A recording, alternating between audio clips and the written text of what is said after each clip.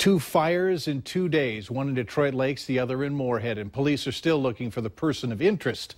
Or are they? In Moorhead, investigators say they believe they have a suspect. Other authorities say the same person could be connected to both fires. Valley News Team Giovanna Simic has more information in this exclusive story. A week ago Monday, I was in Detroit Lakes covering a house fire. It was downtown. I spoke with a man who said his name was Moorhead. He told me he saw the house fire when it started. Uh-oh, that's something. And it was something, so we ran back over. I got it all on video, and it was pretty tough. Now remember, he told me his name was Moorhead. That same man is someone that Moorhead detectives say they believe may be the same person who is tied to last week's murder and fire in Moorhead. That's where a woman's body was found inside a home that was intentionally set on fire. That man has been identified as 38-year-old Justin Critt from Audubon, Minnesota.